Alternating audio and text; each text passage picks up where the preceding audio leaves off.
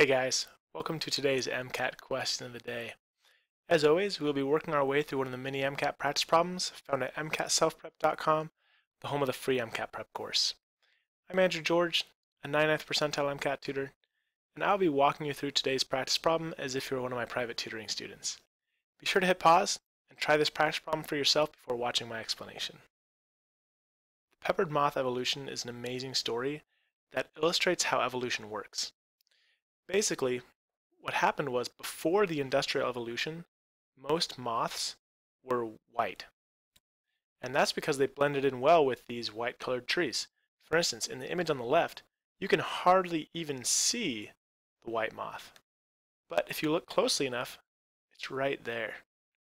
Okay? And the reason most of the moths were white is because it was much better to hide them from predators, right? Like this black moth, it's easily visible, and a predator would easily be able to pick it up, right?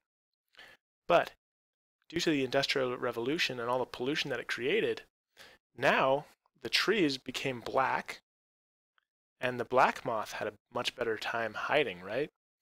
And the white moth was much easier for predators to pick off, right? So the proportion of black moths to white moths increased dramatically. In fact, to the point that 95% of the moths became black. It's amazing how quickly things can change genetically when there is an environmental change. With that understanding in mind, let's take a second look at the answer choices. Answer choice A matches up really well with the story we just talked about. Natural selection can quickly change allele frequencies and common phenotypes in a population, just like we saw with the white moths being overtaken by the black moths due to a change in their environment.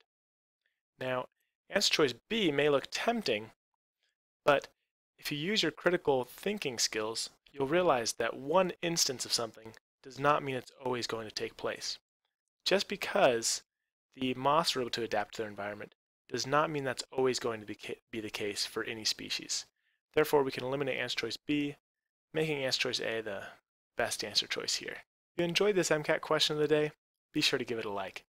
And for more MCAT questions of the day, be sure to subscribe to this YouTube channel and enroll in our free MCAT prep course found at MCATselfprep.com. And if you are really looking to maximize your MCAT score, feel free to visit my tutoring profile page and request a free 10-minute phone consultation. I would love to chat with you about your situation and how you can maximize your MCAT score. I look forward to hearing from you soon. We'll see you next time.